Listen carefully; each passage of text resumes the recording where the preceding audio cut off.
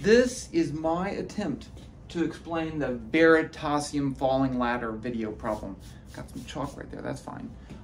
So the video shows two ladders that are dropped, and they're falling together, A and B. I put them backwards because I have no idea why I did that.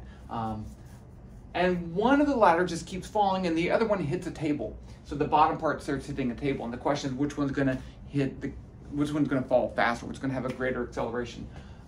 So let's look at a free falling ladder that does not hit a table. If I take any particular rung on that ladder, the rungs are tilted. Did I say that? That is important. The rungs are tilted. If I take any particular rung, there's a gravitational force pulling it down of value mg. And so since there's a downward gravitational force, this will accelerate downward at negative 9.8 meters per second squared. This one also has a gravitational force, and it also accelerates downward at negative 9.8 meters per second squared.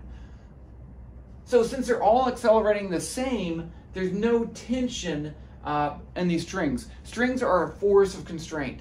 They apply a force only if there's the things try to get further apart than the set length. But they don't, because they have the same acceleration. Okay, so this falls at negative 9.8 meters per second squared down. That's the acceleration. Okay, now what about the case where it hits the table? Something amazing happens. Well, I mean, it's not amazing. It's kind of surprising. So because the rung is tilted, one side of the rung hits the table before the other side. So that's going to exert an upwards force. Now, forces do two things. They change the momentum of an object, and they change the angular momentum of an object. So if you apply a force at some particular point, it's going to change its rotational motion. So this is going to want to rotate. And when it rotates, now this side of the rung is going to want to be further away from this than that set length, and it will pull on the string.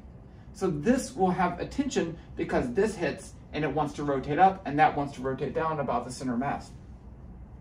If this rotates down and pulls on that, then this is going to have two forces on it. The downward gravitational force and a force from the tension, and that's going to cause a tension in these ropes, tension in those ropes, tension all the way up. So every time it hits, it gets a little boost. Now, but what about the other side? The other side hits too. Yes, the other side hits, but by that time it's too late, right? The whole little bottom rung thing's already on the ground, so it doesn't matter. Now, I want to model this in Python.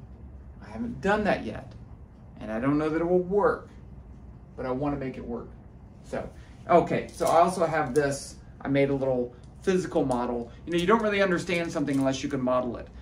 And so here's a physical model. It's not going to work the same, but you can imagine when this hits the table, it's going to rotate up, and you'll notice this becomes slack, and that becomes tight, and that's actually going to pull it down. So that's how it happens. This comes down, pulls up, this pulls down, and the whole rung speeds up a little bit.